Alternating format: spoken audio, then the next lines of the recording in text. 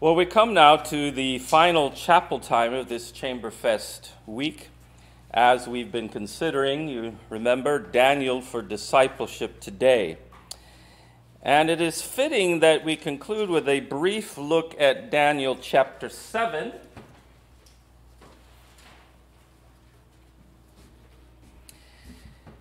As scholars concur that the visions set forth here make it the hinge chapter of the book of Daniel as a whole. It really is the hinge that connects it. But even more befitting our conclusion, I think, is the fact that the central theme of such a hinge piece vision, or visions actually, is none other than Christ himself and his kingdom. So let's just read the passage now, Daniel chapter 7, verses 9 to 14. I kept looking until thrones were set up, and the Ancient of Days took his seat. His vesture was like white snow, and the hair of his head like pure wool. His throne was ablaze with flames. Its wheels were a burning fire. A river of fire was flowing and coming out from before him. Thousands upon thousands were attending him. Myriads upon myriads were standing before him. The court sat, and the books were opened. Then I kept looking because of the sound of the boastful words which the horn was speaking. I kept looking until the beast was slain and its body was destroyed and given to the burning fire. As for the rest of the beasts, their dominion was taken away, but an extension of life was granted to them for an appointed period of time. I kept looking in the night visions, and behold, with the clouds of heaven, one like a son of man was coming. And he came to the Ancient of Days and was presented before him. And to him was given dominion, glory, and a kingdom, that all the peoples, nations, and men of every language might serve him. His dominion is an everlasting dominion which will not pass away, and his kingdom is one which will not be destroyed. Now, before we can say anything legitimately about the vision set forth in verses 9 to 14, actually two visions there, we must, in proper biblical study, exegetically, set it in the context of the vision that's set forth in verses 1 to 8. Even though we really can't take time to either read those opening verses or study them properly this morning, but I'll just summarize their relevance to this context. But only to say that this is clearly what is called apocalyptic language. It's speaking of a revelation, of a disclosure, an apocalypse, an unveiling through very symbolic and mysterious and pictures that represent in quite graphic and imaginative ways apocalyptic literature. Depicting, really, though, here in verses 1 to 8, historical developments, plainly involving God and history. This is one of the key elements of our Christian faith and belief, that God actually works in the midst of history. It's not a part, it's not esoteric floating around in the skies, it's actually part of human chronology, time. It's very important because many faiths don't attest to that or claim that at all. The refugees I work with are all from Muslim backgrounds, and Islam does not relate the actual teaching of the Quran, other than the historical figure of Muhammad, to any serious attention to history. But Christianity says history is the stage upon which God works, and it's verifiable.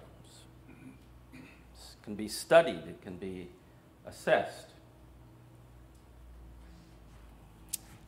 So this is apocalyptic language in verses 1 to 8 involving God and history, such that we can say two things without any sense of hesitation at all about these verses. One is that God is unquestionably involved in history, which is as much to declare that God is active in real life and God is active in real time. And two is that God is actually not only involved in history, but in charge of history, such that real and radical disciples can implicitly trust the ebb and flow of times and seasons and eras and historical developments and their ultimate outcomes as under the authority of God. No matter the distress of a particular era or time, or even in your personal life, God is in charge of history.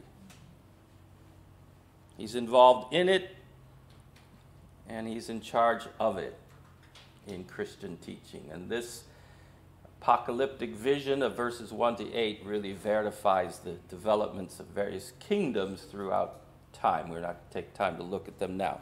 Having said that, about the first vision, we can now turn to the second vision in verses 9 to 10, which obviously focuses on the Ancient of Days. I kept looking until thrones were set up and the Ancient of Days took his seat. His vesture was like white snow, and the hair of his head like pure wool. His throne was ablaze with flames. Its wheels were burning a burning fire. A river of fire was flowing and coming out from before him. Thousands upon thousands were attending him. Myriads upon myriads were standing before him. The court sat, and the books were opened. It is clearly a reference to God himself, Atik Yomin, the Ancient One of Days. Yatik, the Ancient of Days. Yomin. But we must give proper, what the fancy language uses, proper hermeneutical attention. Who can tell me what hermeneutics is about? Have you met my friend Herman Utik? Anybody know Herman Utik, Jonathan?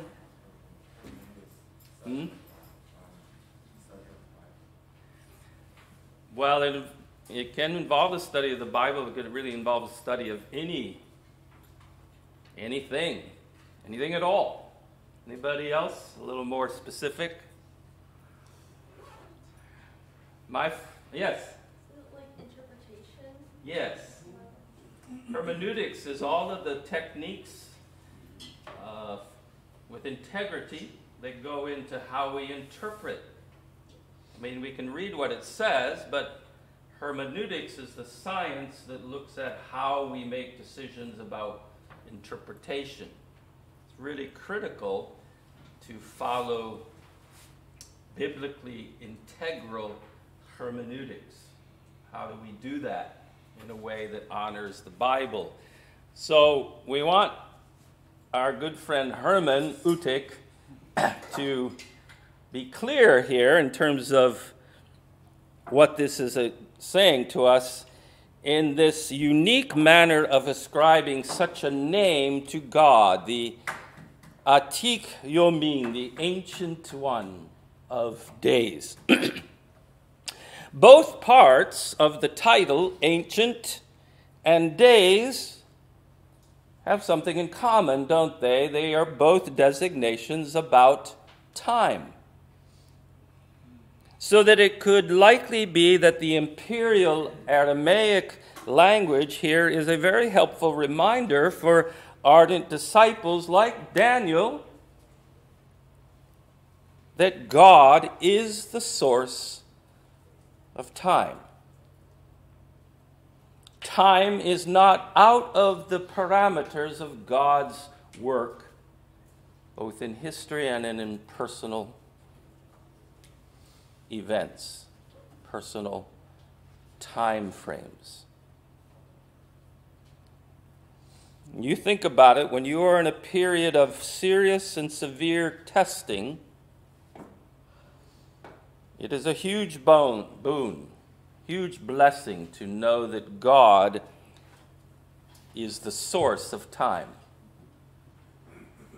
And thus, perhaps, how long periods of testing and difficulty and trial may last for you.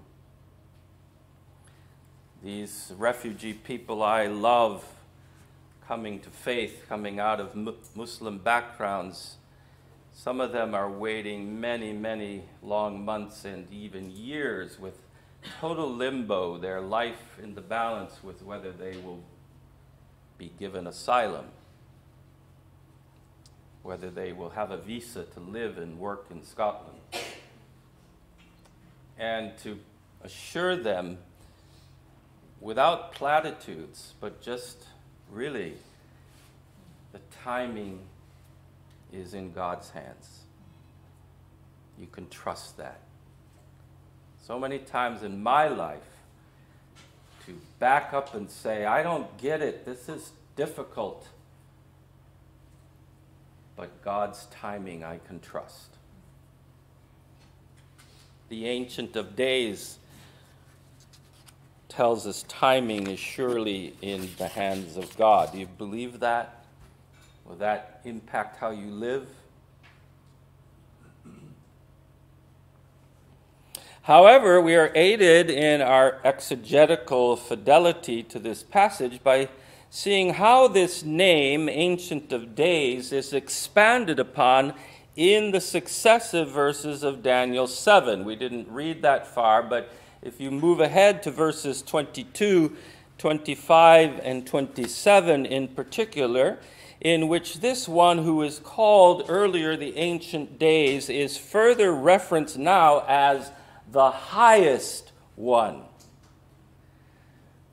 One is a name designation dealing with his authority over time. This one is positional, the highest one.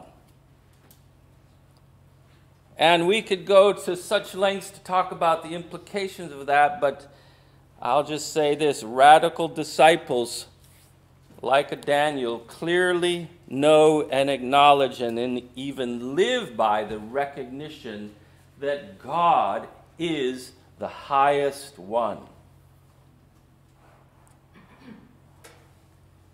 I think your being a disciple will really hinge a lot on, is God actually the highest value through Jesus Christ? Paul picks this up in his letter to the Colossians, chapter 1, verse 18, I think one of the most powerful statements, that in everything Christ might have supremacy. First place, highest. If you're going to be a radical disciple, God is the highest one.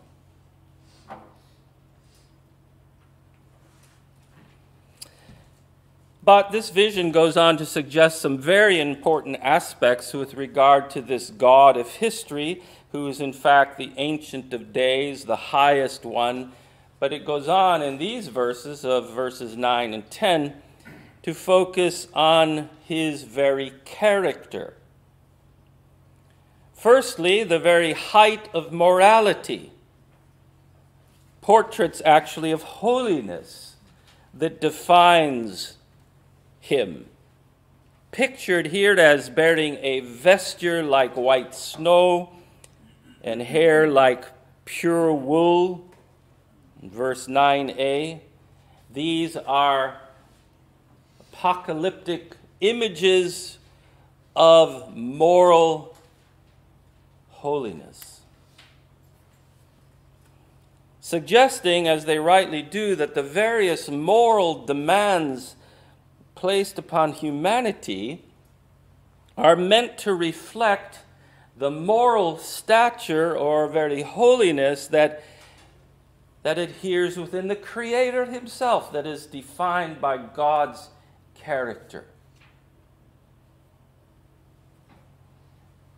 And so, for example, just one amongst many, but one that I know many of you will be dealing with, or certainly maybe even very much are now, in terms of sexual boundaries.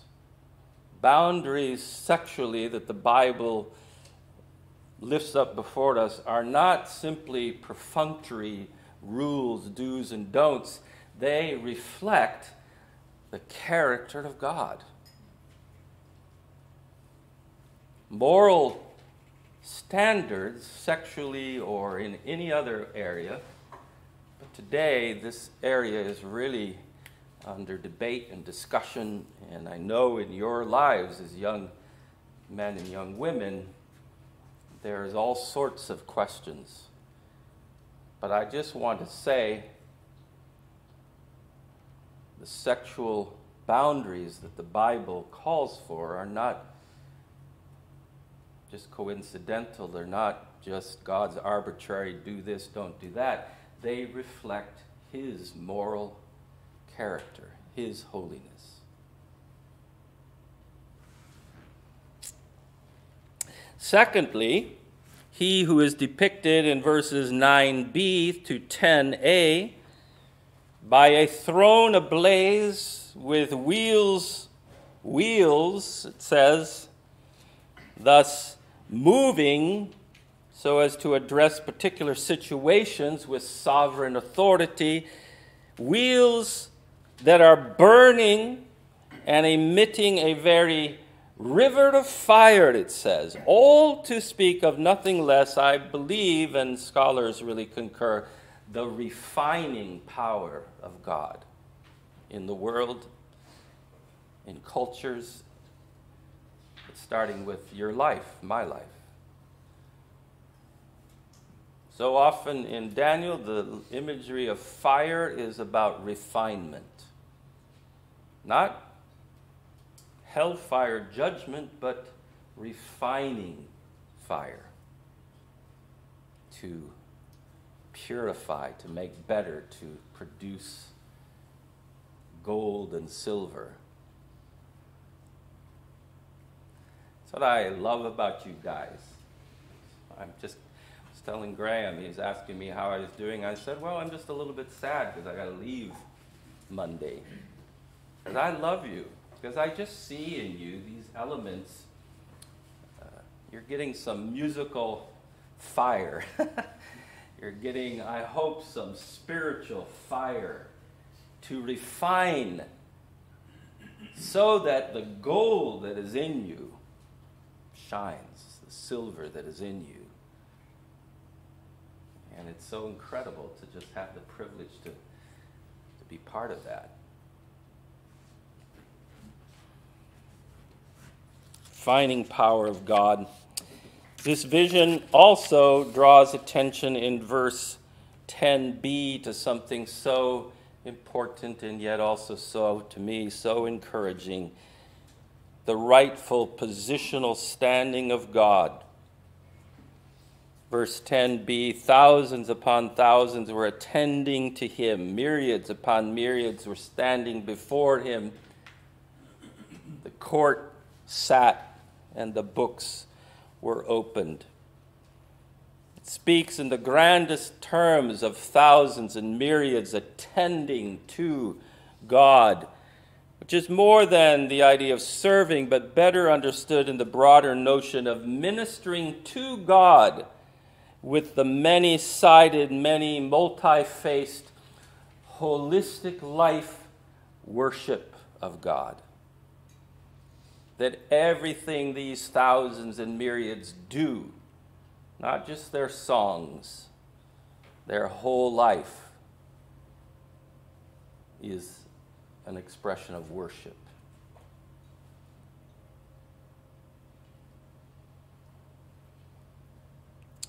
His position, therefore, God's position, is the center and object of worship. Now, this time, Daniel's time, as well as for eternity. This positional standing includes so wonderfully his standing as judge who ensures justice. The court sat, we read in verse 10c, and the books were opened. The books of just and godly laws in which all wrongs are righted, all evils unmasked, and every source of ugliness and sorrow removed. God sits as judge is not an onerous, condemning figure. God as judge rights the wrongs, unmasks evil, says it is not intended that this be ugly or sorrowful. That's the eschatological figure of the future, because God is judge. And he is just, a just judge.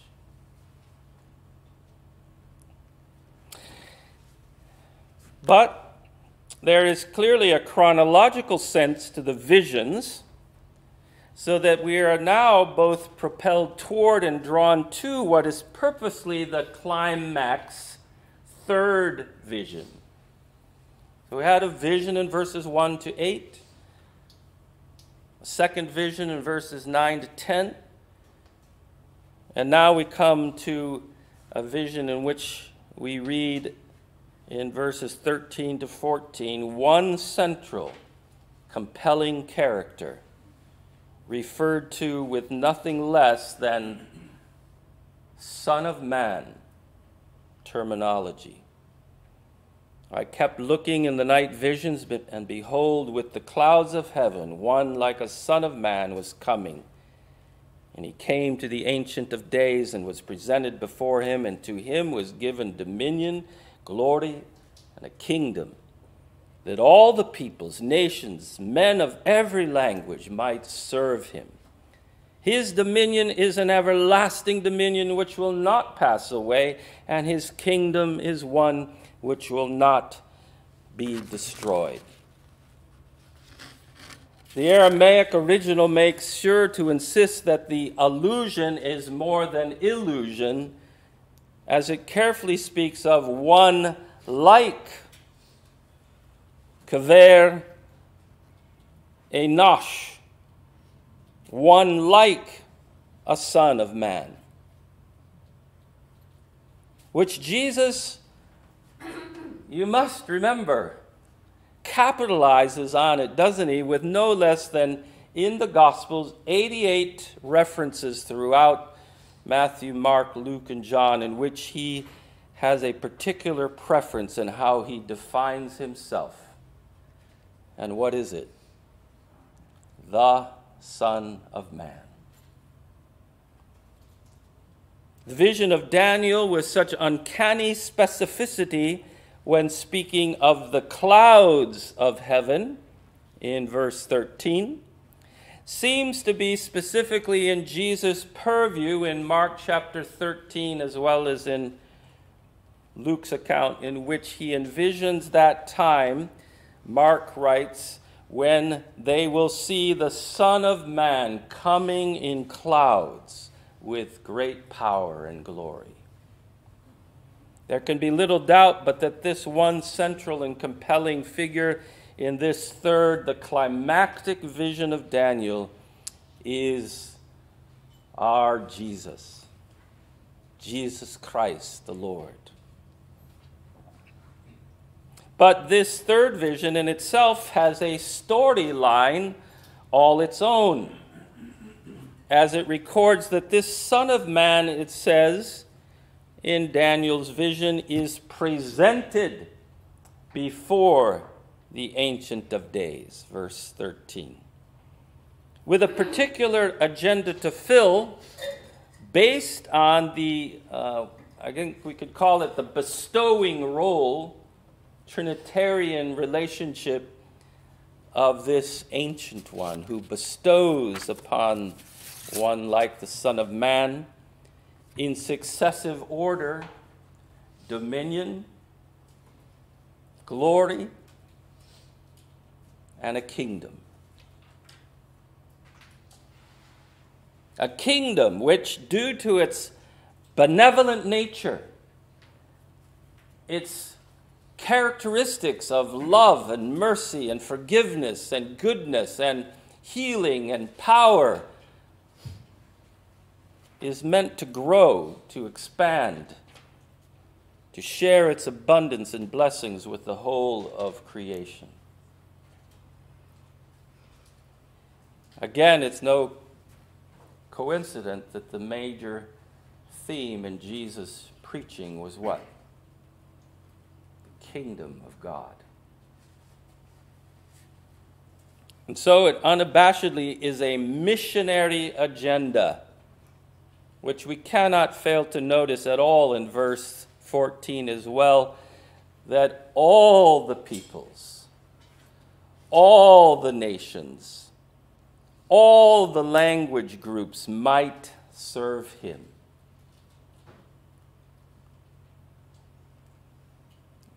And so important is this climactic goal in this, the ultimate vision, the final word, the conclusive picture in this, the third and final vision, is this, in fact, an everlasting kingdom.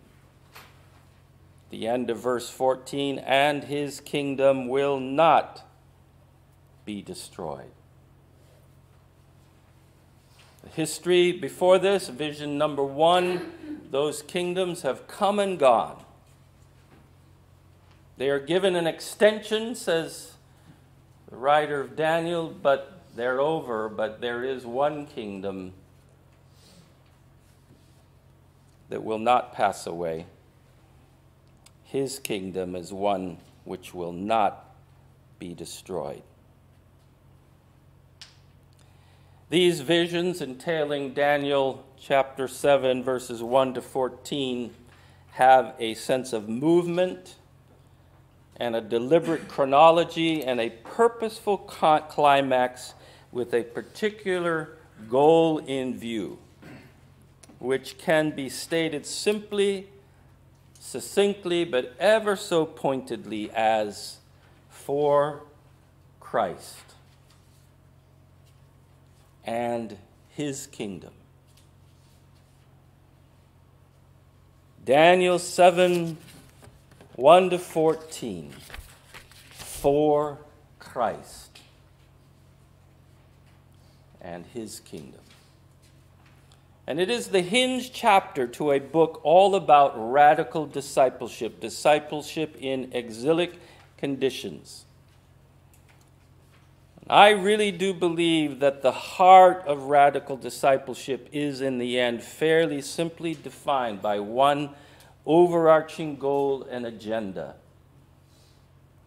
that graciously overwhelms an individual like Daniel and serves to incite the passions of entire communities of faith, churches, so as to actively adhere to the command of Jesus himself to make disciples of all nations. And it can be put in somewhat basic but hugely significant terms. for Christ and his kingdom.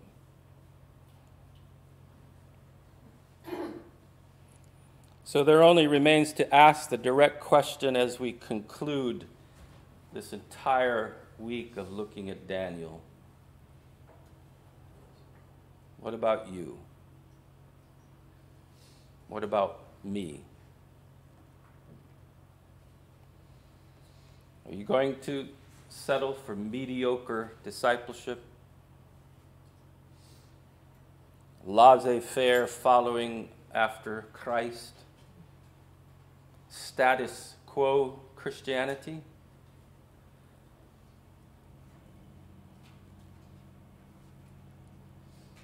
Or will you give your life for Christ and his kingdom and become a radical disciple? With such opportunity and youthful vigor and bursting with talent, will you commit it all toward a truly radical end that is certainly an outworking of discipleship like unto Daniel's for today? I really implore you. I sat where you sat at Csehy. And so I know kind of what's happening in your thoughts for the days ahead. So I want to really plead with you just as fervently as I can. Will you address your musical goals? Will you aim at academic goals? Will you strive for career goals? Will you hope for relational goals? Will you aspire, if God so gifts you, to marriage goals, family goals for Christ and his kingdom?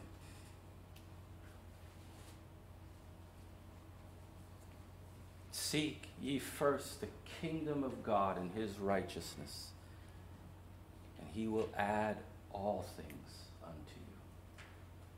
I implore you, bring all that is you and all that you strive for. And if you would be a radical disciple, this should be your heart cry: for Christ and his kingdom. And many hundreds of years before Jesus appeared, Daniel had the vision. So we're going to conclude today by understanding how this relates to this supper of the Lord, and why we're concluding this morning with an invitation to this table of the Lord, in which even the bread and the juice, the wine of Jesus' body and blood, have a kingdom incentive. As in reference to this very meal, Mark records, Jesus said, "Truly I say to you, I will never again drink of the fruit of the vine until that day when I drink it new in the kingdom of God." The next time we come to this table with Jesus present will be the fullness of the kingdom. And we express a commitment to be for Christ and his kingdom as we come and take bread in remembrance of his body broken, take juice in remembrance of his blood given for you. I really want to give everyone permission to decline to come. If for any reason at all you feel this is not time for you, if you're in a tradition in which such celebration should only be within the confines of a church of your local commitment, we respect that. or for any other reason you're not ready to make this commitment, I'm calling you that this table, coming to this table, is your statement for Christ and his kingdom. So please come only as you feel you should. Nobody's going to look askance if you decide not to, okay?